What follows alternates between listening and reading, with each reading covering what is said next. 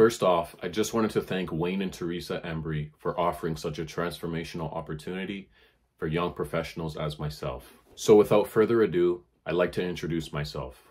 My name is Musa Hamisi, and I'm a young man with a great passion for the game of basketball. From the young age of 4 years old, I was glued to the TV screen, witnessing the early days of Vinsanity and NBA basketball in Canada. And from that point forward, I grew a love for the game that I never would have imagined. So naturally, in my early years, I strived to become the best basketball player I could possibly be because of my heroes, Chris Bosh, Vince Carter, and others that always displayed a high level of poise, confidence, and consistency in their performances. And I wanted to become my own great version of this. It wasn't until later on in life that I realized that the same levels of poise, confidence, and preparation were needed to succeed in all areas of life, on and off the court. And once I learned this, I was able to change my perception.